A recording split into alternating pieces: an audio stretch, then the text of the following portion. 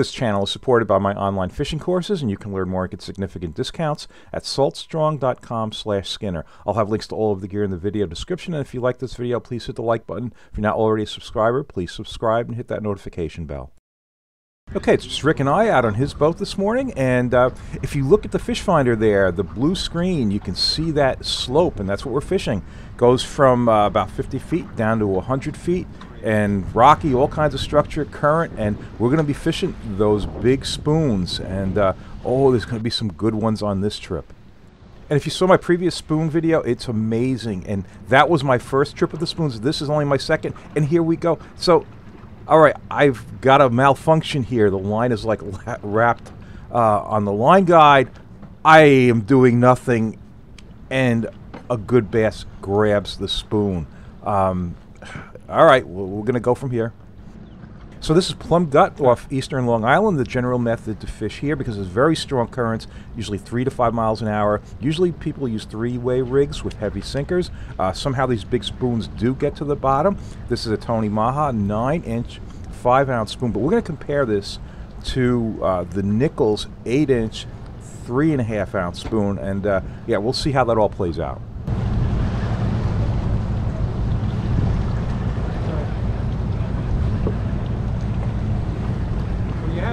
Yeah, but I was having problems with my line when it hit. I don't know where in the water column I was. I mean, my line was wrapped on the guide thing, on the line guide. Right. And nonetheless. Oh, nice one. Yeah. Excellent. You want the net for that one? No, I got him.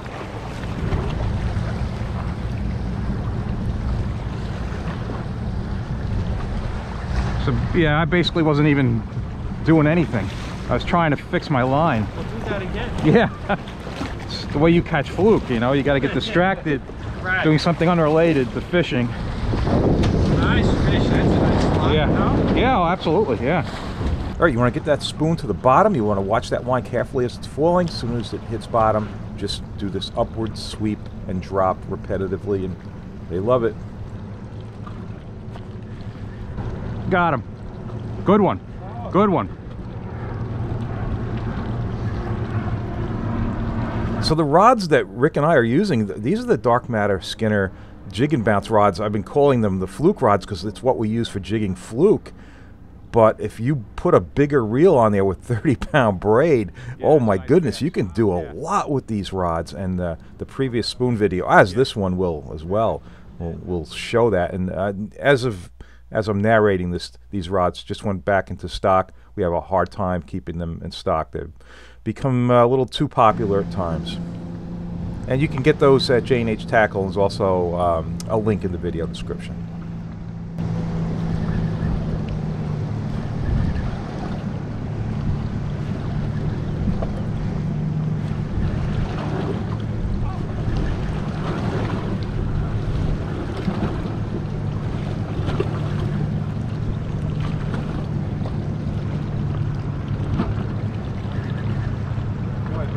Oh!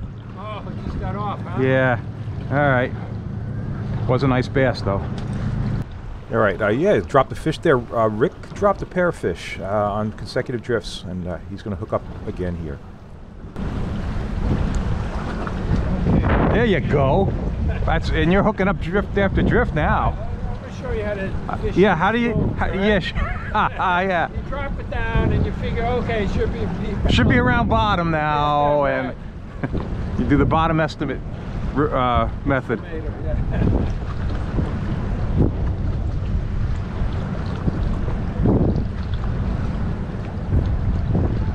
You know what might help we could try is when we set up on the drift, do a little like over reverse, you know what I mean? Like get the boat moving backwards as we drop, and that will cut down on the initial scope in the deep water. Right. It's like the opposite of the boat moving forward. Right. Well, that's 6 drifts in a row hooking a fish. Well, that's got a little pull to it. Same thing with the shaking. Yeah.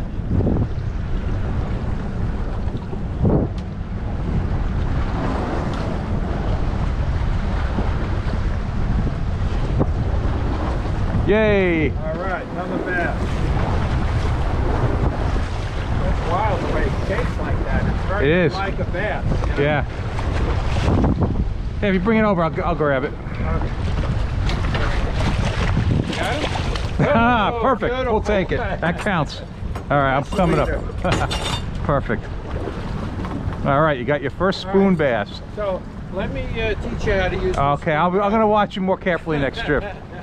Okay, on the next drift here, yeah, Rick did do a little extra reverse, try to really kind of overcompensate, trying to reduce the scope, but that's going to have an interesting effect. Oh, sometimes it just doesn't want to go, you know? The same thing for me now. I'm just like just hanging there. Yeah. In the water column. Yeah. Yeah, so with that perfect dead stop and reducing belly on the line from the current running underneath the boat, the spoon just wants to flutter its way down and it will just never get to the bottom. 90 feet of water here. So yeah, so what viewers have commented on, and is definitely the case, is if you thumb the spool a little bit and get that spoon going vertically, falling to the bottom, it will stay vertical, it will slice through the water and get to the bottom faster. Otherwise, if it starts fluttering on the way down, it will just like never get down there. I'm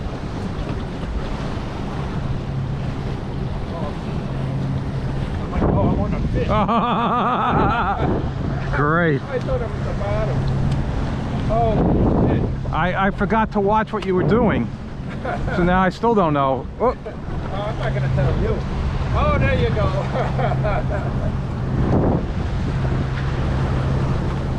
We're gonna have to Over switch. the top of you, huh? Yeah, we have to change places here. right. Yep. Oh.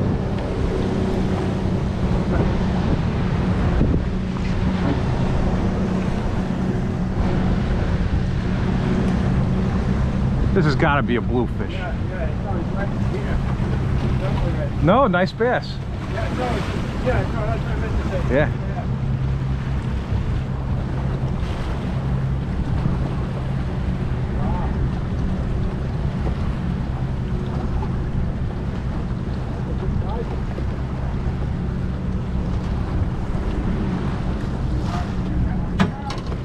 There you go.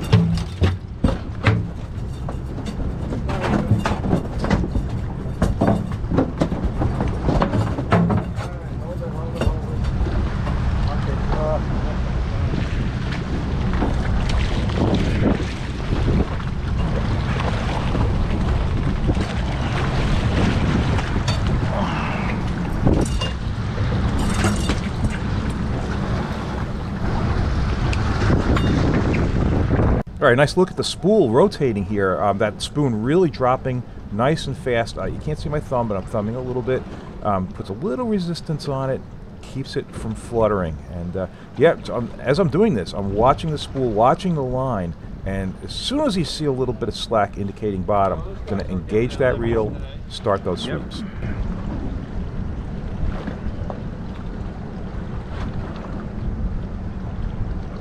There we go. That's a bass. Nice. That's on the Nichols, on the chartreuse Nichols spoon.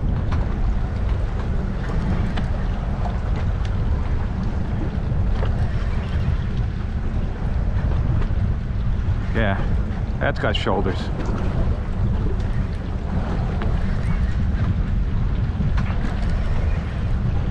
Oh! What a shame. That was a nice one.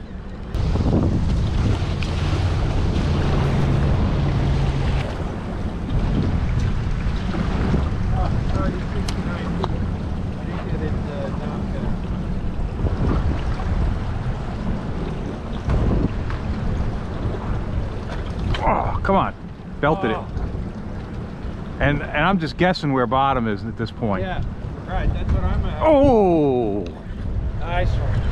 Ah, there he is. There he is.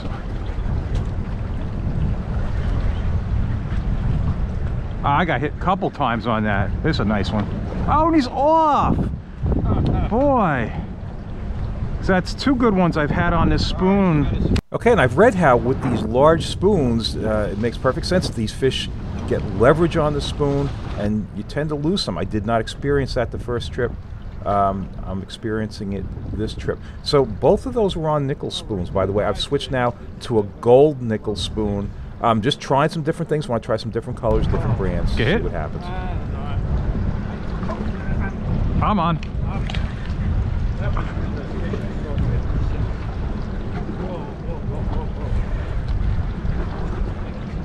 Feels good.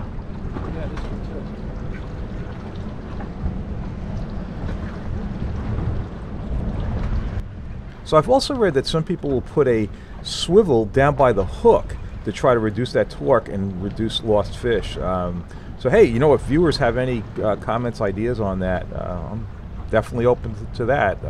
This is only my second trip with the spoons.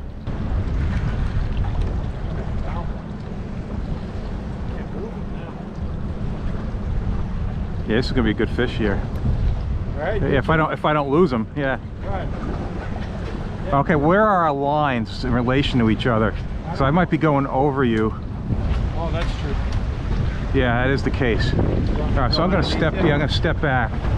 Okay, good.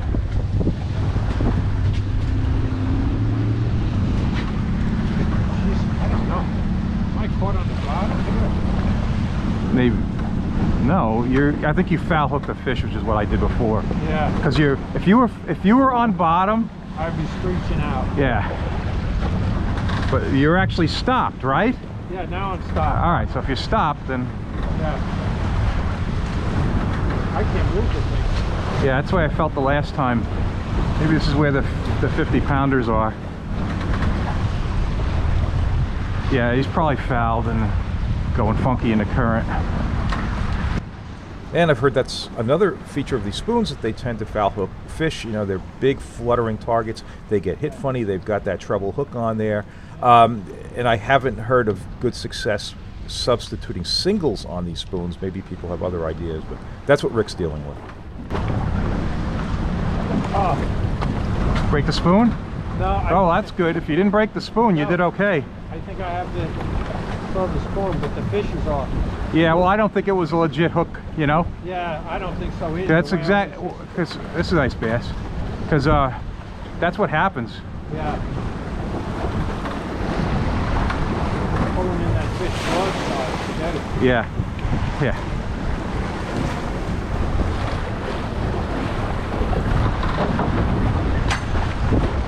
Get this out of the way. You might be netting this one. All right. I don't think he's a swinger.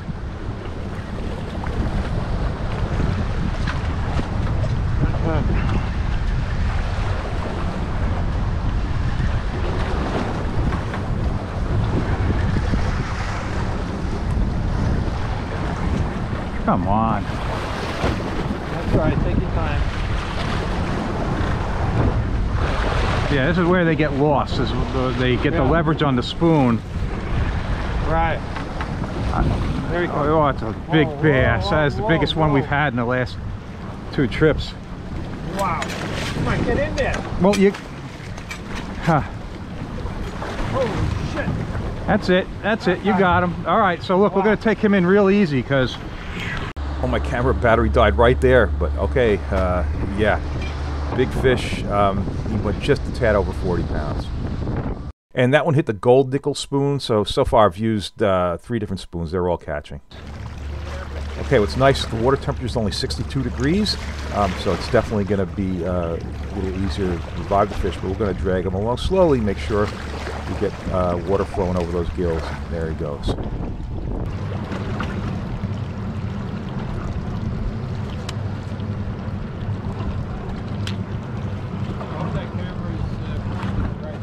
Oh, there you go. All right, and the 3 spoons that I've used, the white Maja, the 9-inch, and then a gold Nichols 8-inch, and a chartreuse Nichols 8-inch. I'm going to add 1 more spoon, and I'll give a little summary at the end what the experience was of the different spoons.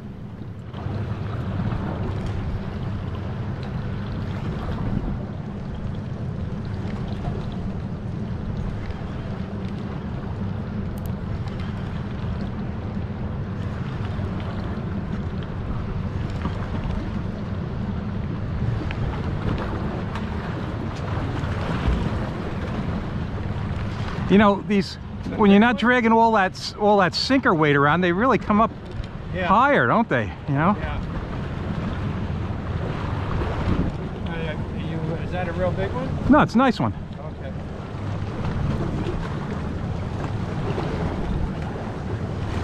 Yeah, it's a real nice one.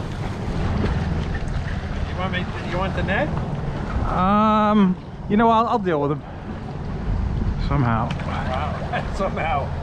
Let me just get this up a little bit.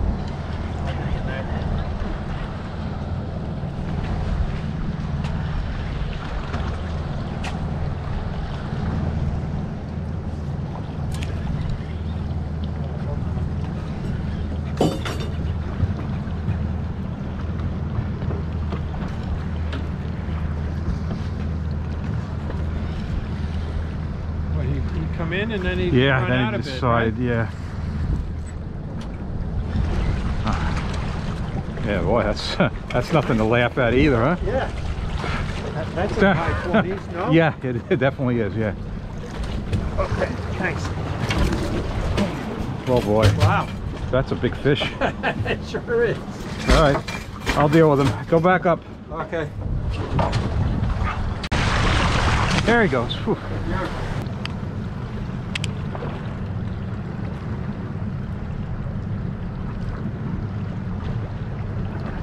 There he is. All right.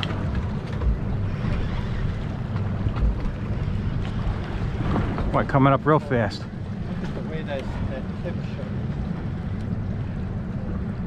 Yeah, it disturbs the whole parabolic bend. This is like a porgy. So when you're cranking on a fish, sometimes that spoon really kind of flutters and vibrates the tip, so they feel like bluefish, but they're bass.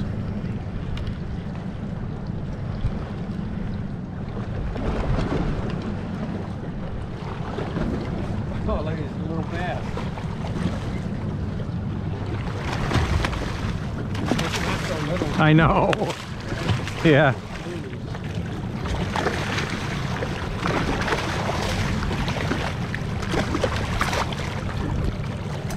I know, it's like pretty close to oh, there you go. 40-pounder.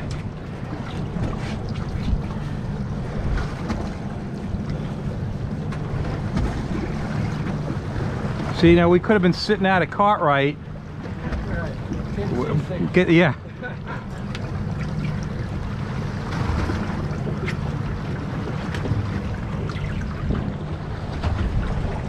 Oh, look at that. Oh, look at it. There's one right next to him. Oh, nice one next to it, yeah.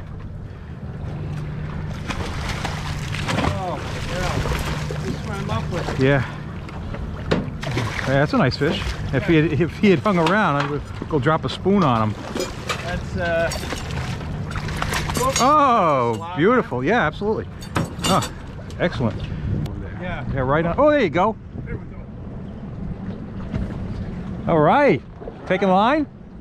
What's that? Taking line? Taking line, yes. All right. All right, we used 3 different colors on this trip, white, chartreuse, gold. They all caught. Both the Nichols and the Majas seemed to get through the water column down to the bottom at about the same speed. They both caught great. The one difference I saw, I seemed to lose more fish on the Nichols, but come on, it's a small sample size. Don't want to draw any conclusions from that. Hey, thanks so much to Rick for getting me out here, and this was a lot of fun. If you like this video, please hit the like button. If you're not already a subscriber, please subscribe and hit that notification bell. And check out my online courses at saltstrong.com/Skinner. Got a little pull to him. Yeah, definitely. Come up easier in the softer current. You know? Yes. Oh yeah, look at that Skinner rod. It's unbelievable how this rod can handle these fish. Yeah. Oh, is that a big blue? No, Oh, bass. Nice bass, bass. Nice yeah. bass. Wow. Yeah, I'll tell you what. Let me take a crank here and. Oh, okay. Oh boy, that's a hell of a swing. Let me help you. Nice fish. Yeah, beautiful fish.